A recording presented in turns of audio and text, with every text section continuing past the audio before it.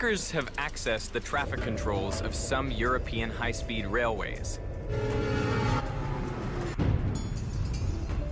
They've controlled the steering and brakes on a late-model SUV with potentially scary results.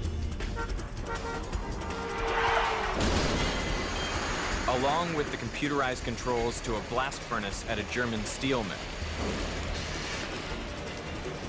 And this.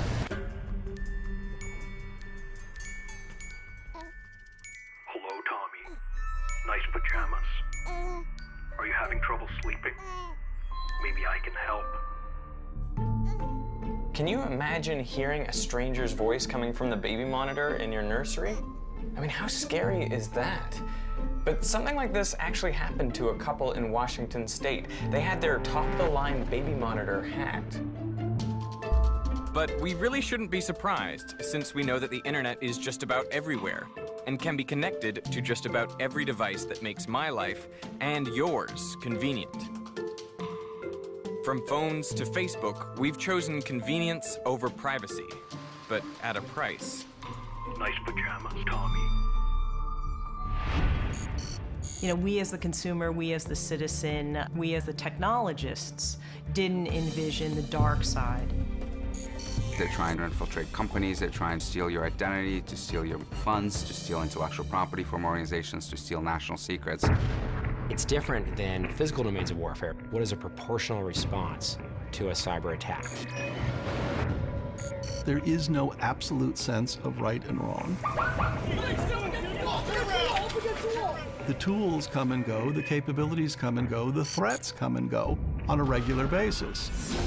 What it's really opened is a culture of routine surveillance. Clearly, you're tracking us, but how much data do you have on me? And what are you going to do with it? One of the things we're struggling with is deciding, who does technology really work for? Does it work for the individual? Or does it work for the state? Does it work for the company? Does it work for the institution?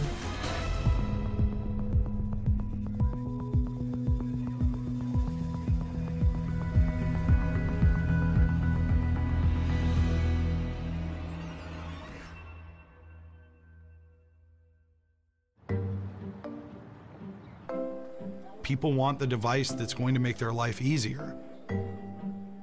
And security, for the most part, is taken as a granted. People just naturally assume that due diligence has been paid, where rarely is that the case. Trying to make the internet secure, to make it a safe place, has become a billion-dollar industry. It's an industry really designed to do one thing: stay one step ahead of malicious hackers. Now you'll notice I said malicious hackers, because as it turns out, hackers come in different flavors. White hats are the good guys, black hats are the bad guys, and gray hats fall somewhere in between.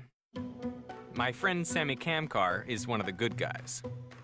I got into hacking and technology when I was around 10 years old. I got my first computer, and my mom spent everything she had to get me this computer. And the first day I got it, I set up the internet. And, you know, one of the best days of my life, I went online and I started searching for the X-Files, you know, one of the best shows. And I found a chat room where I could chat with people about the X-Files. I go into this chat room, and immediately someone told me, "Get out." And I'm like, what? Why would I get out? I said, "No." He said, "You have 10 seconds to get out." I said, "Okay," random person on the internet, stayed in the chat room, and 10 seconds later, my computer crashed. I got a blue screen, I had no idea what happened. My mom spent all her money on this computer, and I just freaked out. I was scared that the computer was destroyed, but simultaneously thought that was the coolest thing ever. How do I do that?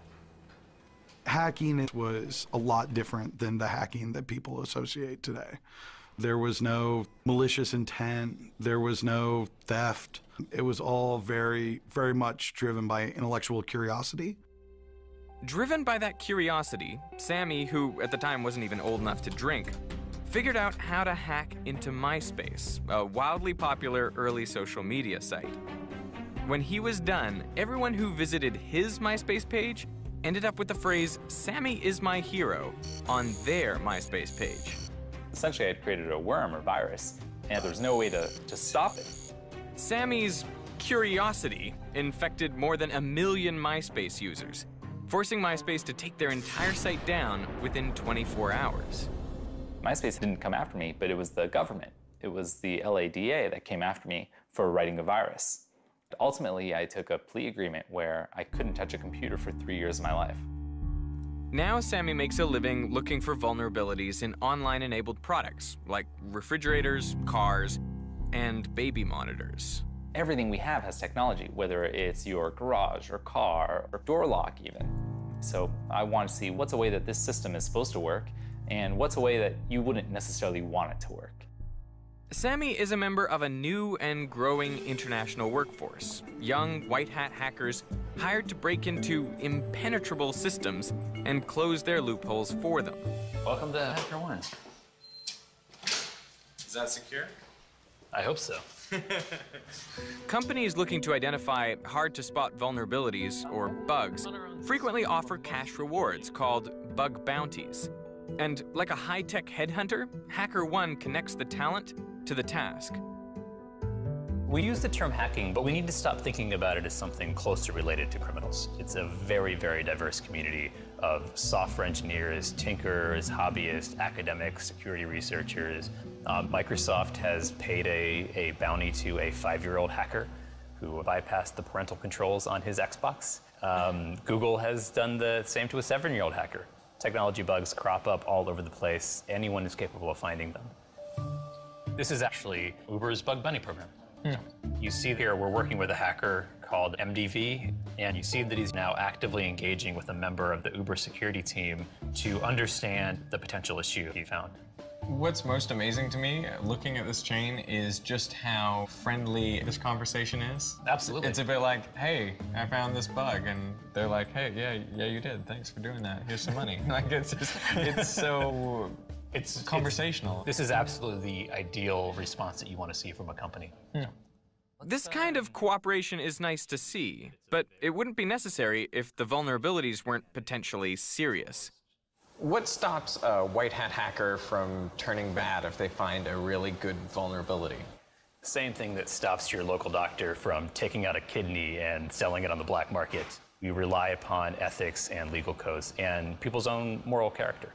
The number of bad apples out there who would choose to use that knowledge for malicious or criminal intent is relatively small, and that's okay, as long as we're prepared for them and have designed for that eventuality. Crime has obviously been around with us since the dawn of civilization. Technology just allows criminals to really automate their attacks, to scale them, so now you can have a guy out in Eastern Europe that is attacking someone here in the United States without any repercussions, without a great deal of effort, and that's what makes it so different. It had been a busy morning. I was answering emails and watching TV when my mom called. She was going on and on about some problem with her computer, and she was using words like hijacked and these crooks. First, I noticed that my computer is incredibly slow. And then I saw this message there. All your files are encrypted. Welcome to the world of ransomware, a virus that's surprisingly easy to catch. Usually ransomware is introduced through email. It's usually unsolicited email, but sometimes it's a more elaborate cybercrime where someone may have manipulated an email address of someone that you know, changed a letter, changed a punctuation mark, and when you open that email and click on that link, your computer is infected. The virus then grabs every personal file on your computer and locks them up, encrypts them with something that's actually called a key. And without that encryption key, everything on your computer is inaccessible, gone forever, unless you pay up. And that's why it's called ransomware. Ransomware is profitable and popular because most people don't have detailed backups of their data. I had all kind of photographs of my granddaughter, but I didn't have extras. They were the only ones. But anyway, it shows your clock, and it says you have to pay in 7 days, and they wanted $500. And I said, it's Russia or Ukraine.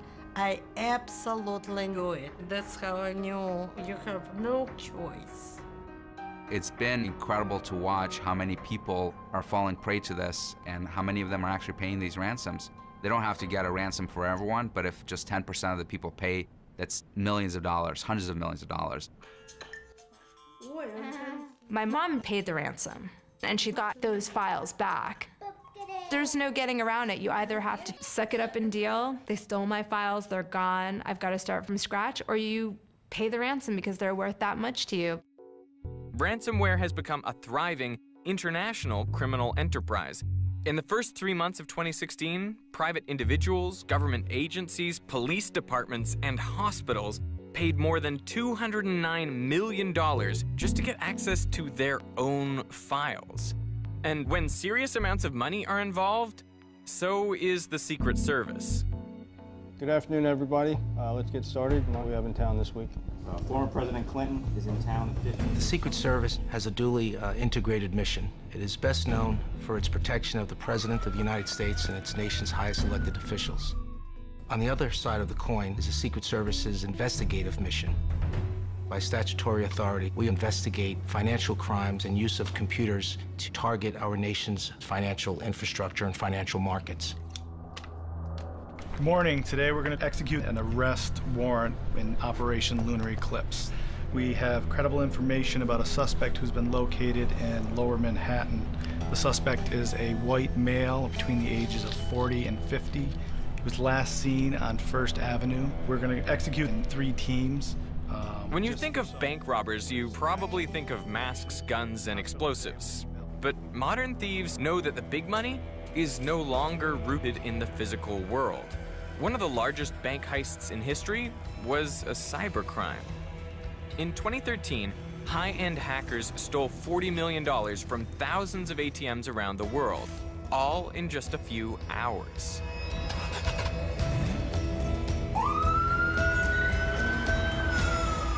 The hackers infiltrated the computer system of a credit card processing company inside a bank within the country of Oman.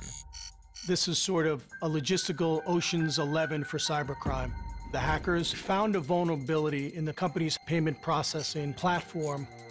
They removed the cash limits on hundreds of prepaid debit cards and then had them printed up in the 3-dimensional world. The cards were then distributed to a large network of so-called street cashers, thieves positioned at ATMs in 24 countries, all waiting to dip their cards, grab the money, and go. There were hundreds of them waiting for a release of a PIN number. And then, carefully as clockwork, they released the PIN number. These individuals go to the ATM and remove funds.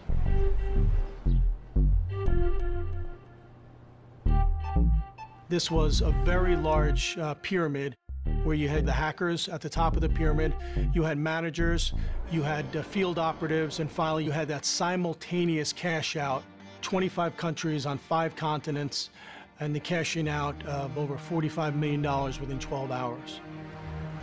The internet made this crime possible. But remember, not all cybercriminals are masterminds. There were 2 individuals who were brazen enough to post on their social media accounts that they had in fact stolen a large amount of money, and they proceeded to do a selfie holding a pile of cash. And that was one of the methods utilized to effect arrests in this case.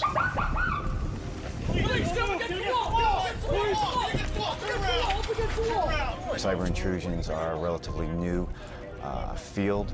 Probably over the last 5 to 7 years, it's really taken off, and it's usually international in scope. It can be emanating from Canada, coming from Eastern Europe, Finland, Russia, Australia, and everybody is using the same tool, and that is the internet. 2015 was a banner year for international cybercrime, costing about $400 billion worldwide. But not all cybercriminals are in it for the money.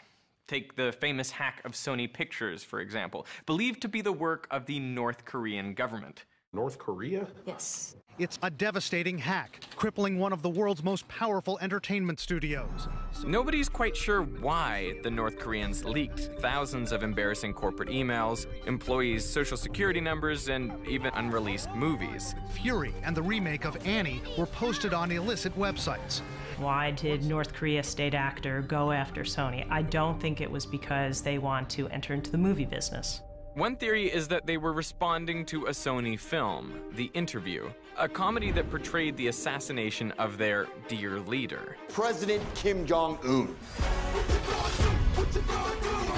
Think about that for a second. That means that a country attacked a company. That's pretty crazy. The North Korean regime has called the movie terrorism, an act of war, a moral attack on its leadership. They thought it was a direct attack upon the North Korean regime. They didn't like the movie. They didn't like what it said. Did you just say dong? The film was crude, but the cyber attack was sophisticated. They specifically targeted IT administrators and stole their credentials. So they actually had administrator-level privileges on the network to deploy their malware to every single system. To me, it was an incredibly important moment for the United States because it wasn't just an attack on the company and its employees. They actually issued threats to movie theaters across this country. People were suddenly afraid. That, to me, is terrorism, and that comes with some pretty serious consequences. I think the United States government is trying to still figure out the rules of the road in terms of when they should step in to defend the property and the rights of the company. So a state actor going after a Lockheed Martin, for instance, or some critical infrastructure owned in private hands, if it's against our health care insurance owned by the private sector. If it's the financial sector, where I have my money and I can't retrieve it out of an ATM.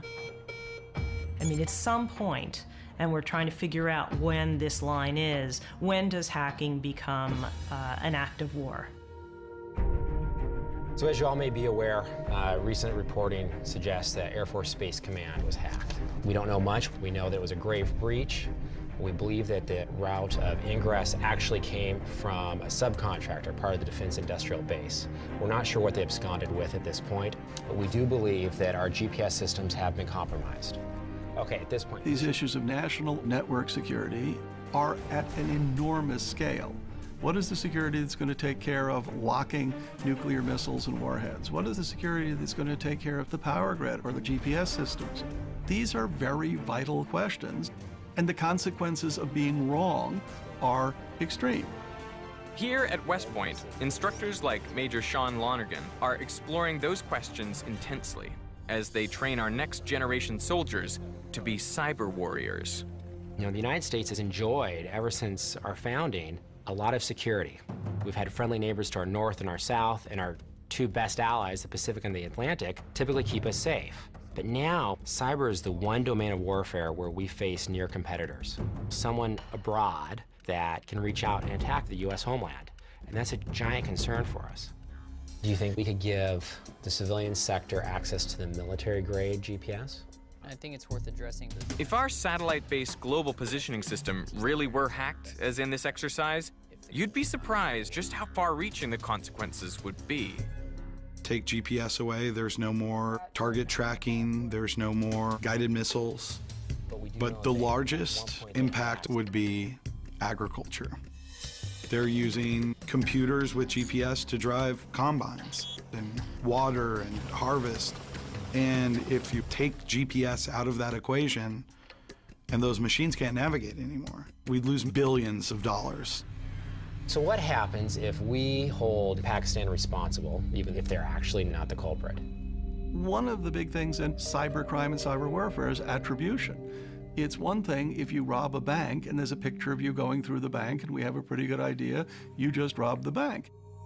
But if you're attacked by another nation in cyberspace and you can't even figure out who attacked you, as a matter of national policy, what do you do about that? It's a new kind of warfare.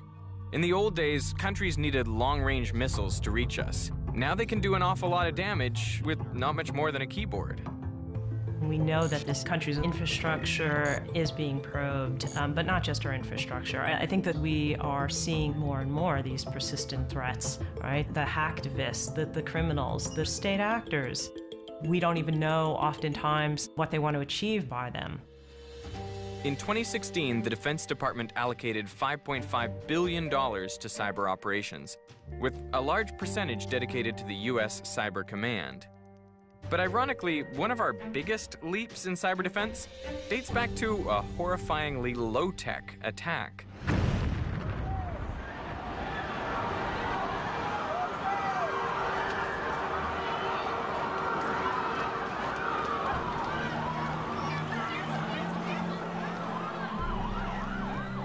There are good reasons for having a strong intelligence collection capability within any country, right? You want to be able to hunt down people who are actually suspected of serious wrongdoing, who are buying bomb-making materials, who are trying to launch nuclear programs, things that are very destabilizing and dangerous on a mass scale.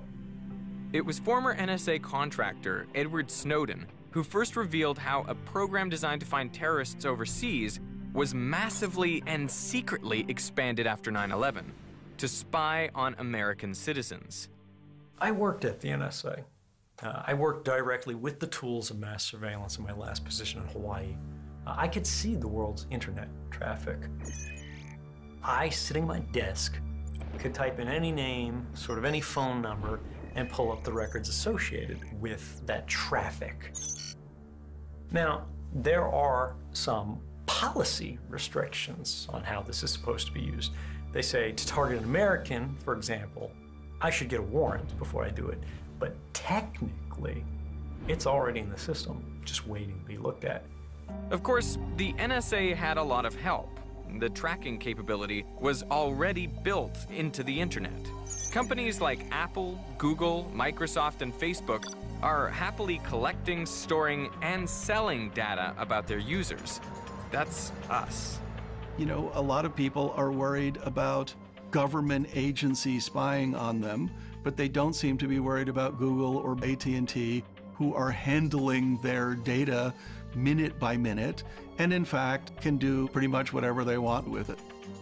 You have to realize that when you're using the internet, the byproduct of your daily activities in the modern world are producing records.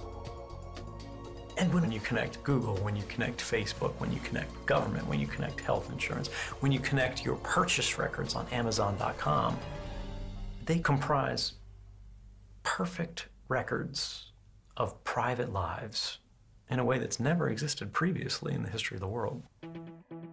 What it's really opened is a culture of routine surveillance. But by having it creep up on us and by having it be the consumer bargain, we end up responding with a shrug. Hey, Facebook's listening to us too. Maybe Apple's listening to me through my iPhone right now. I simply expect to be listened to. We've all become like tag bears. We put the radio collar on ourselves. It's called a smartphone. You know, this tracks us as efficiently as any radio collar you could wear around your neck. So we're unwitting co-conspirators in our own loss of privacy. Lots of companies have figured out how to make money from all the data we've given up about ourselves. Our habits, what we're interested in, personal information that's valuable to advertisers. One company has figured out that there's some very personal information yet to be mined and monetized. Hello. Hey, how's it going? Derek. Me too. Good name. Yeah. So, can I get a badge from you? Sure. What do you call this? This is called a sociometric badge. It's like your company ID badge with embedded sensors in it, and it allows us to monitor how everybody interacts with each other throughout an organization. Humanize is a Boston-based startup that's taken tracking technology to a new level and to a new location, the workplace. Really, we're collecting all the data that matters around human interaction. Most companies collect a lot of data about their customers, but if I ask a company, how much does your engineering team talk to your sales team? They actually have no idea. We have 2 microphones on the badge, one on the top, one on the front. They don't record what you say, but in real time, we're doing voice processing. Right now, for example, it's capturing the percentage of time that I talk, my tone of voice, how loud I speak. The idea that if I'm starting to speak a little bit more quickly, that indicates something about our conversation. We also have proximity information. If you're wearing a badge as you are right now, I can tell that I'm talking to you. I can also tell where I am within the office. We have a motion sensor on here as well, same as in your cell phone. But really the idea is to figure out if I have two teams, for example, that need to talk a lot to each other, where does that happen? And how can I use that to change the way that people collaborate? The badge captures some 4 gigabytes of data about its wearer each day. And when corporations sign up with Humanize, they're buying the ability to monitor their employees to a stunningly detailed degree. All right, so these are 2 different posture sensors, and we've got some very interesting things right here. What were you doing around 3:24 to like 3:30? I was possibly sitting in a chair and reading something from my phone. Okay, so essentially we can see that there's clearly this 10-minute period of time where you're in your own world there. And I think what's important here is not to say, like, look at these specific behaviors, because we don't show this kind of data to anyone, even our customers. But having this specific level of granularity across thousands or hundreds of thousands of people, you start to think about the sort of things you can actually learn at that scale about what actually goes on at a company. This would have been ludicrous 50 years ago. The notion that we were constantly being surveilled, this was the sort of thing that Orwell could write a book about and we would be shocked about. Humanize analyzes the cumulative information of their clients' entire workforce so they can see the big picture. But the data they collect is so specific, so individual and personal, it's a little tough to get used to. Do you think in 3 to 4 years you expect all ID badges to be like this? Oh yeah, no, I expect, I'd say in 3 to 4 years, the majority of ID badges will have these sensors. But the question is what you do with the data. Humanize insists that the employee data they collect must remain anonymous. But it does make you think about the capability of this technology. I mean, the key is trust. Do you trust your employer not to spy on you? Because they certainly can if they want to. In the US, at least, employers can read your emails, log your keystrokes, film you on closed-circuit TV, or even your webcam. For now, most employees are just going along with it, but some are pushing back. I was a district sales manager for Intermex. It's a company that does wire transfers between the States and South America. My territory included from Central California all the way to the coast of California, and then all the way up to Santa Cruz. So it's quite a bit to cover. The company wanted to implement a new program where they had an app downloaded onto the iPhones, and this app was supposed to track everywhere we were at to the very smallest detail. Using her iPhone's built-in GPS, the app tracked Myrna wherever she went and kept track of how long she stayed in one place. Her employers even knew how fast she was driving, and she wasn't allowed to turn it off. They were monitoring all the time. So I felt, exposed all the time. I never said no to office hours or work hours, but clearly you're tracking this. Not only are you tracking it, but you're recording it. And so why are you keeping this data? How much data do you have on me? And what are you gonna do with it? All those things were just scary. So myself and another coworker decided not to use this app, and were immediately terminated. Myrna filed a lawsuit against her employer. I was surprised by the brazenness that occurred here. I'm not surprised that an employer would try to track its employees. And we know from past experience that our employers take a lot of liberties with our privacy rights. And they tell us sometimes on our way in the door, you're on our time, you're on our machines, we have a right to look at what you're doing. But that was before the internet invaded our workplaces.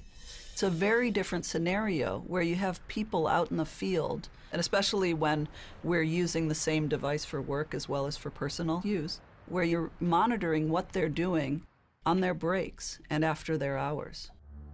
That feels creepy to me, and I think it felt creepy to Myrna.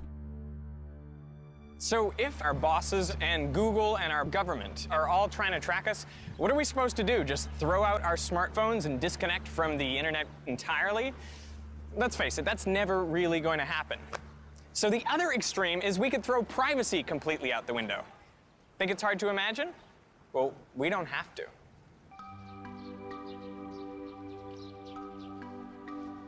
Welcome to Songdo, South Korea.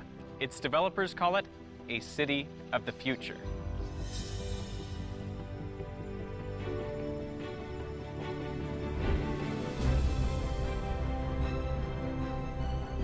Before 2001, all of this was underwater.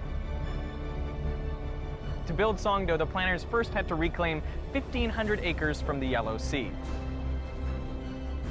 If you were expecting flying autonomous cars and moving roadways, well, you won't find them here. What you will find is the country's tallest skyscraper, longest bridge, and most importantly, interconnectivity. Because Songdo was built literally from the ground up to be a smart city. Because it was built from scratch, it was easy to integrate a network of sensors throughout the city. And it's just as easy to forget that in Songdo, you're being watched. This is the Integrated Operations Center. Here, operators can monitor all the vital functions of the city. Everything from traffic, weather conditions, public transit and emergency response, to billboards, energy usage, and even waste disposal. This room is the city's brain. Traffic isn't just monitored from here, it's actually controlled. Operators can control the timing of the lights and use signage to reroute the flow of traffic. The system has a database for every license plate in the country. It knows every car in Songdo. Security cameras throughout the city act like an omnipresent police force, watching for and reporting suspicious activity in real time. Brian Bailey is a product manager at Samsung Biologistics. He moved his family to Songdo back in 2014. We've lived several places. Songdo is the safest city that we have ever lived in. We feel extremely safe with our children, letting them go around the city without supervision and not have to worry about their safety. There are clear advantages to living in a city of the future. The internet is everywhere, so anywhere you go, you can get very good Wi-Fi signal. The buses have it, the subways have it, all the coffee shops and restaurants and stores have it. So being able to access the internet is very, very convenient here. But in Songdo, privacy is pretty much non-existent. You can't do anything without being on camera here. I've heard that in that center, they can put like a little dot on you on the camera and they can follow you back for hours throughout Songdo. For real, they can follow you around for hours. They can just, with facial recognition software, figure out where you are.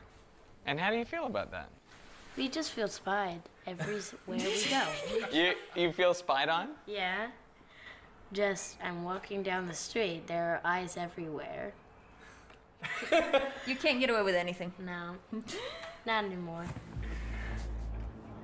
카메라를 설치를 할 때는 왜냐면 자기 사생활이 노출된다는 그런 생각에 많이 반대를 하는데 사고가 한 번 나면은 그게 완전히 바뀌는 거죠. 내가 사는 근처에 없다. 내가 사는 근처에 설치해 달라. When you're in Songdo, do you ever think about the cameras that are filming you? 눈보다 위에 있기 때문에 의식을 별로 안 하죠. 제가 재진 게 없는데 굳이 카메라를 의식할 필요가 없죠.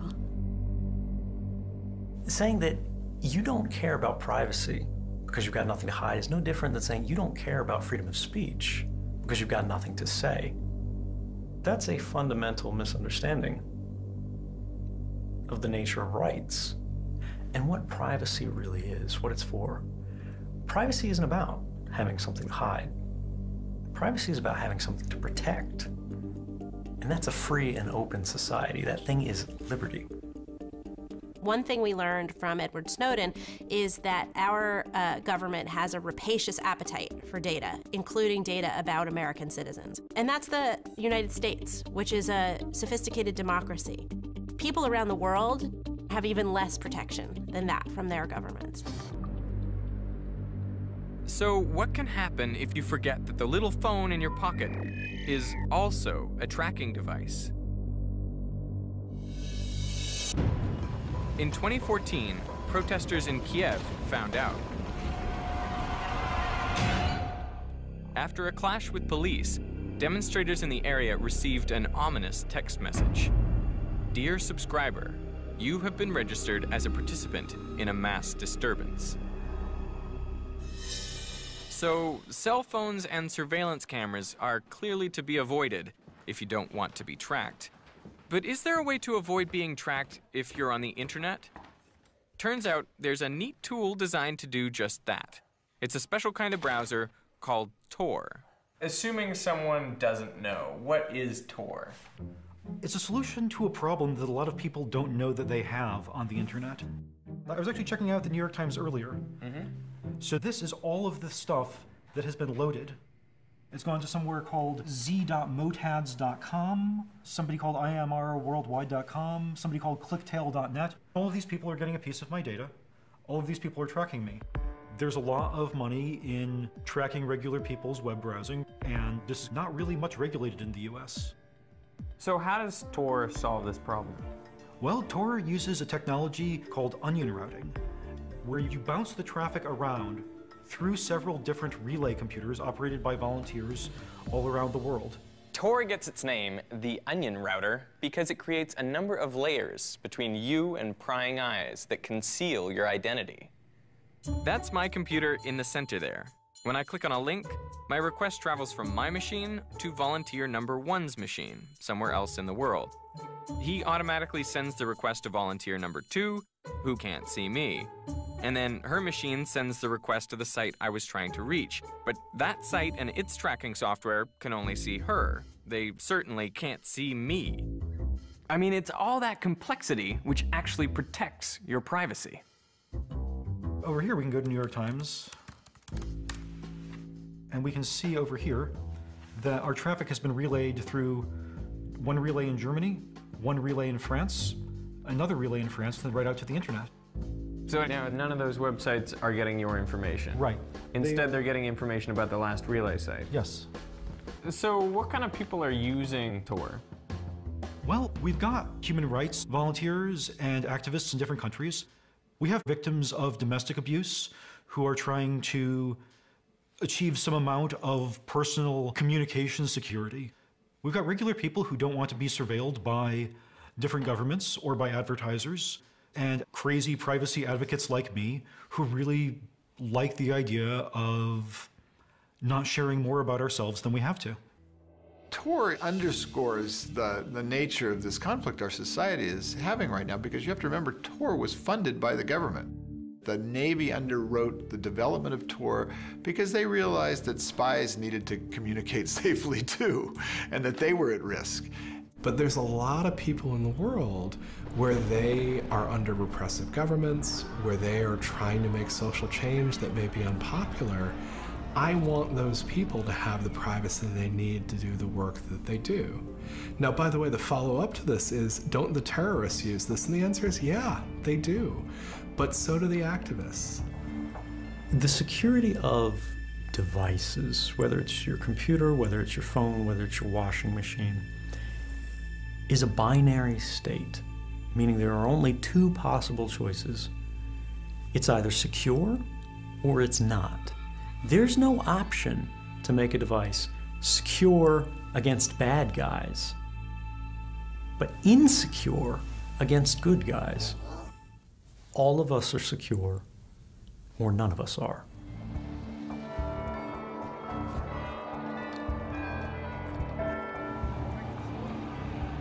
So here we are, at the crossroads of internet security and freedom. We don't mind Google tracking us, but we don't want our government doing it. And we know the internet can be hacked, but that doesn't concern us enough to stop using it. In fact, we can't stop using it. We're dependent on it, addicted to it. Our finances, relationships, our work, basically our whole lives are online. But our virtual lives don't really live in the clouds or in cyberspace. They live inside brick and mortar buildings like this one in Lower Manhattan. And once you see the miles and miles of cable and all the infrastructural hardware that our online lives have to travel through, the internet seems less magical, more physical, and possibly more vulnerable. When I look at the internet, I often like to stop chasing bits and instead plant your feet in a single spot and think about all the communications that are passing that spot. It's interesting, I mean, 60 Hudson Street in New York is one of the most important internet buildings in the world, and it's a single building. And so I can send a text message to Helsinki this afternoon and with a little bit of work and the right tools say, okay, it went through this building, and this building, and across this cable. And then of course, once you understand the path it took, you recognize that that was a real physical path. It went through real places on the map. There are only 12 internet exchange points in the world as large as this one, but there are hundreds of smaller ones distributed across the globe. And according to the designers of the internet, that distribution makes it safe, or at least safer. It has billions of pieces to it, each one of which is independently operating. And so there isn't any master switch that turns this stuff off. And that's a good thing. It makes it resilient. It means that nobody can threaten successfully to turn it all off because they can't. My handle is Mudge. I and the 6 individuals seated before you make up the hacker group known as The Loft. Back in the 90s, there was a security researcher, Mudge, who testified to Congress that he could take down the internet in 30 minutes. The last time I talked to him, I think he said it's, an hour now. The internet's absolutely at risk. However, the internet heals. The internet is no longer a thing, right? It's a combination of millions of things. So if you were able to coordinate an attack against those systems, you can impact it. You could definitely break it for a bit, but you're never gonna kill it. Nature might have something to say about that. Solar radiation can cripple electronic devices, and in 1859, a solar superstorm bombarded the Earth and played havoc with the 19th century's internet, the telegraph network. Solar storms occur all the time, but this one, known as the Carrington event, made history. Showers of sparks spewed out of telegraph machines and messages burst into flames. We had solar near misses in 2012, 13, and 14, so scientists feel that a second Carrington event is really only a matter of time. Only today, our electronic dependence is thousands, maybe millions of times greater. And at the center of all that is the internet. 7:22 p.m. Eastern Time. The lights in North America go out. And they're not coming back on. No electricity, no subways, no water. On the roads, mass gridlock, the lines stretching for miles. If the internet were taken out, and there are ways that could happen, bizarre ways, but there are ways that it could happen. Our financial systems would collapse. Our transportation systems would collapse. The power system, the water systems, the natural gas lines, the telecommunication systems. I mean, how do you think a city like New York City would be after not having power for 6 months? Which also means it doesn't have police communications, and it doesn't have fire support, and it doesn't have water. How would people survive? How many of us can make a fire with no matches? I can. I don't know my children's phone numbers, right? I mean, that's crazy, but my iPhone knows my children's phone numbers. When I was growing up, we all knew, 20 phone numbers of our friends and parents and relatives. We're sort of outsourcing our memories into these devices, and we're so dependent on them now, and there's really there's no backup to the internet, right? If there was if there's a virus that went in and basically brought the internet to its knees, it's amazing how quickly civilization might be brought to its knees as well. The good news is there's survivorlibrary.com. It's an online library that covers everything we need to know to survive, from embalming to wagon building. It's a survivalist stream. Only instead of guns and canned goods, it's a stockpile of knowledge. But the bad news? It's on the internet. But even when solar winds and fearsome hacks aren't tearing it down, even when the internet is functioning normally, our precious information is still surprisingly fragile. I mean, remember these? Or this? The same fate of obsolescence awaits all formats of storage media we use today. We have another huge looming problem that we know about, and that's the possibility that all that digital content won't be correctly interpretable 100 years from now, because the software that knows what it means isn't running anymore. And so this is another nightmare that needs to be dealt with, the looming potential of a digital dark age. The reality is obsolescence is always been around us. It doesn't matter if it's about transportation, it doesn't matter if it's about technology. It happens. When it comes to things like archival storage, you as the custodian of something that you believe should be preserved for future generations need to be prepared to keep recopying it into the current media of the day that seems to have some longevity. That's just life in the big city. And is it frustrating and annoying? Constantly. But sometimes the problem's not technology. Sometimes it's just business as usual that causes precious information to disappear. One thing we discovered is the web is completely ephemeral.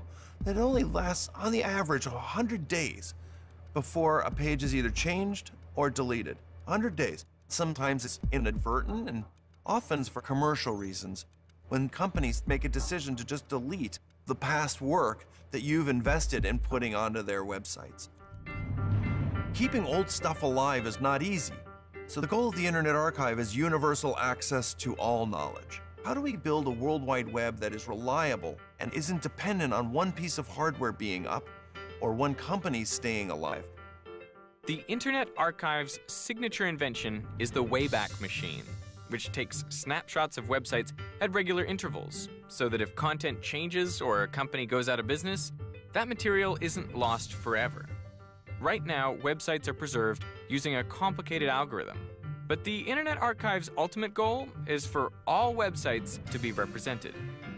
When we first started collecting, the World Wide Web was probably only about 30 million pages. Now we collect about 1 billion pages every week. Our total collection is about 500 billion pages that are in the Wayback Machine. Archive employees in San Francisco and around the world are constantly digitizing print materials, videos, games, and operating systems. All kinds of ephemera. Everyone involved with the Internet Archive project has at least one thing in common. They're counting on a future. The servers just in this room are about 5 petabytes of data, and that's the primary copy of the Internet Archive. And I've been designing supercomputers my whole career, and the great thing about these is the lights actually mean something. Every time a light blinks is somebody uploading something or downloading something from the Internet Archive. Those lights signify our hopes for a future that includes all our knowledge and all our frailties, all wrapped up in humankind's most versatile and most awe-inspiring invention. When you think about it, our whole civilization rests on this infrastructure. From the moment you get up in the morning, to the moment you go to sleep at night, from the moment you're born to the moment you die, and everything in between. I think it's a quarter of a century on from the first commercial website. It's time to have the hard conversation. Have we achieved what we thought we'd achieve? Where are we? Or do we need some course corrections? I'm a huge optimist. I think 25 and 50 years from now, when we're having these conversations at the 50th and the 75th and the 100th anniversary of the commercial internet, we will say that we have built a society, hopefully, that brings out the best in our value structure. Right now, the internet is a tool. A very powerful tool, but a tool nonetheless, and one that we're still trying to figure out how to use best. And like any tool, it depends on who's using it and why. Since there will always be good guys and bad guys, we'll have to stay vigilant. But there's more. I think that, if you look at those exponential growth curves, I think we're at one of those moments where it's like, it's about to curve upwards and it's about to go like that, Technology is a living, breathing thing. It's almost like technology has wants and needs, just like biology does. So it is an organism. It is an extension of us. Some very smart people have warned that any moment now, the internet could evolve, could become something more than just a tool. Perhaps an intelligence capable of using its own tools. But where would that leave us? I worry a lot about just pure humanity now, the way these technologies are emerging and at the rate at which they're emerging, and what our role is with these systems and machines that are surrounding us. And it's not clear that we will be the masters of our destiny any longer. We're in an amazing time to be alive. Today we have about 14 billion connected devices. You know, my phone, your TV, my Tesla car, all these things are connected devices. There are 14 billion of them. We're going to be going from 14 billion to 100 billion by 2020. We're entering towards a world eventually that everything is being imaged and recorded, and we're going to be able to know anything we want, anytime we want, anywhere we want. This is our trillion sensor economy. And how you mine that data and what questions you ask of that data is what's going to really change the way we live our lives. I am not dumb enough to try to make predictions about the internet over the next 10 to 20 years. I will assume that the internet will be ubiquitous. I will assume that it will be noisy and rowdy. I will assume that it will be a mix of corporate controlled and fiercely independent. And it will be complicated and a blessing and a curse at the same time. Well, given how fast technology moves and how quickly we adapt to it, I don't think we're going to have to wait very long to find out. So don't blink.